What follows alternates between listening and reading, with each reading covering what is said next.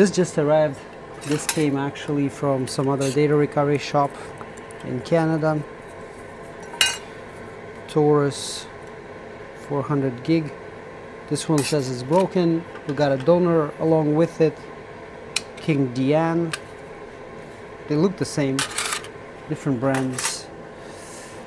2 screws hold the SSD in place. My mic was off, but there was a capacitor right there that was half removed. I don't know why it was only half removed, but that's what was there. So because my dear case is not gonna happen due to the VCC short on the NAND, all that time was spent for nothing. Let's just make it all up with this guy here. Going back to the testing, so if this was removed, let's see, maybe they spotted that the unit was getting hot over here. Doesn't take a genius to rule that out, but you know what, so does not take the genius to check the VCC line before doing a bunch of soldering work. Should have checked. Okay, so we have a jumped VCC here somehow, some way. You know, failure on the controller is not an uncommon thing for these, so I would just say that there's a high chance that that is going to be the problem. But before we get into it, let's just double check and find out for sure. So we got a short over here. What I'm gonna do is I'm gonna grab a pad, clean it up.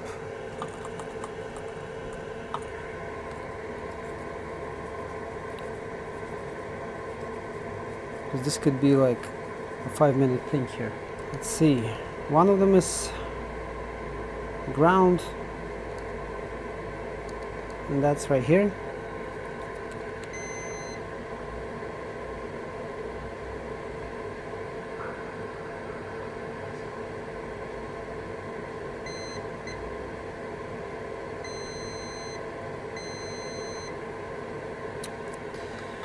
Okay, let's pull up the infrared camera and see what's getting mega hot here. I'm gonna inject 1 volt. Okay, before I inject 1 volt, let me add something to inject it into. I don't see any reasonable grounds here that I can attach myself to, so I'm just gonna grab like a tiny piece of the board right here.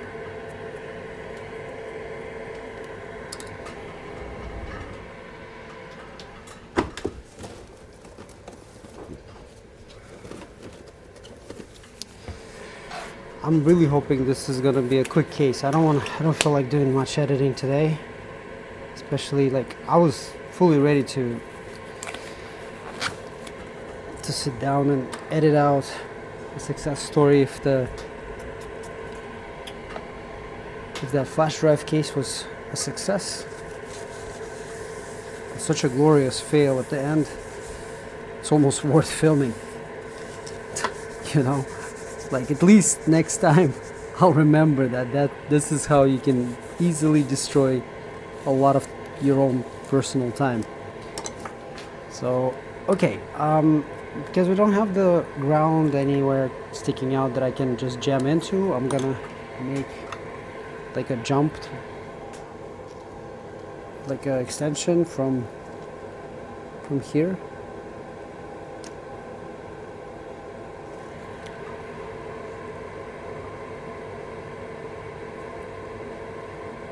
Okay, like this, and like that.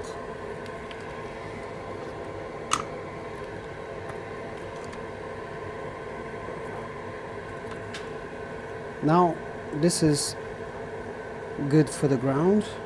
Oh, this crocodile clip is really bad. It's barely clipping anything.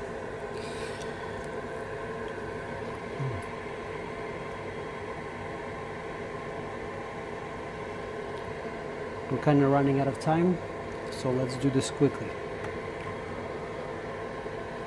I have my probe.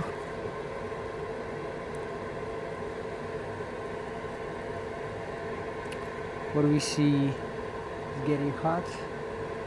It's the switch right here.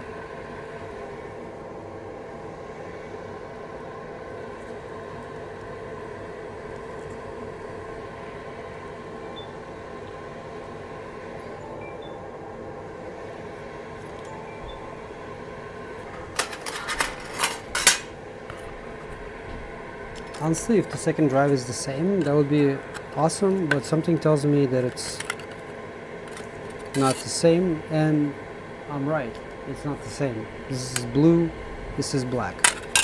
With that being said, I might have something that looks like this in my stack. I just gotta go through it. So first things first, let's get this switch out of the way. So that will confirm for us that the line is now going to be open and there are no further overheating.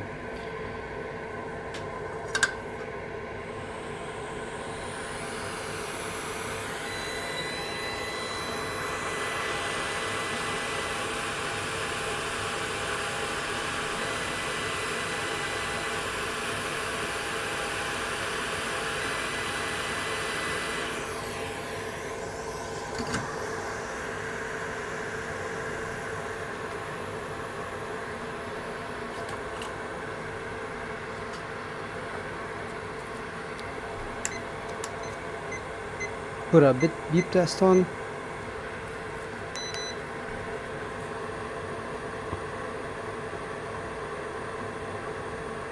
And what do you know? But we need this switch.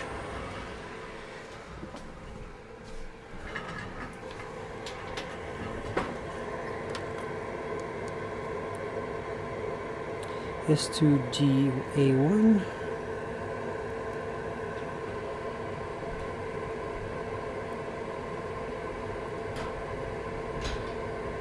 J1, not exactly the same.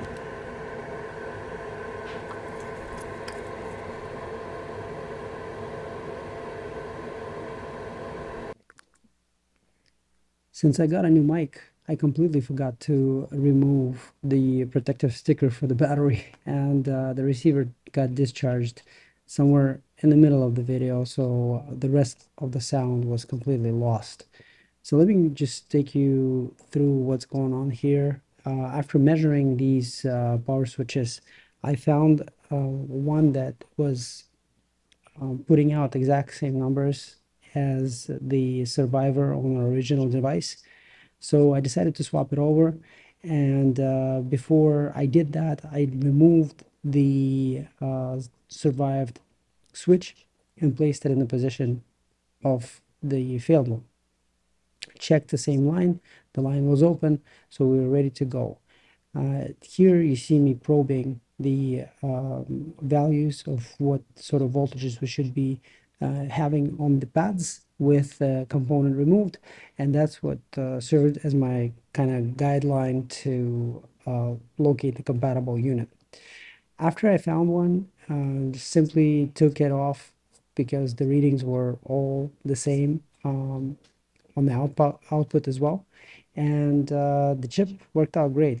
Actually, these components here, they're quite swappable. There are different variations of them, and as I was troubleshooting back and forth, I actually used some of the good working devices and had them swapped out just to make sure, you know, they're not causing any trouble. So this device here is now patched up, and I attempted to fire it up. Quickly, it came ready and gave us this red LED light as a sign of being alive. I got so excited at this point because it even came up with the ID, but that was short-lived because after attempting to read any sector or sending any sort of command, the device would just go into dead-as busy state, and I had no choice but to fire it up in a safe mode to attempt to build a translator table using Silicon Motion utility from BC3000. I'm not sure how exactly that's going to pan out because I left it running when the case was developing it, and something like that I would most likely post on Instagram as a result once it's done. The bad news here is that this is a Silicon Motion controller, and as you can see, chips are getting detected as SanDisk. In my personal experience, usually this combination would be lacking read-retry, and as a result, the reading of the unit is going to be extremely poor, even if the translator table is built. Now, with that being said, there are other options that I would like to throw at it as I get more time to work on it, but more on that in upcoming episodes. For now, guys, electrical function of this device has been restored. The reason why it didn't fire up, most likely as a power failure occurred. It was updating something to the firmware structures, and as a result, it got unfinalized. Just kind of like the old CDs when you would burn them, and if you don't record that finalizing track, the CD, no matter how many songs you got written on it, they're not gonna play. Thank you guys for watching. I'll see you in the next episode.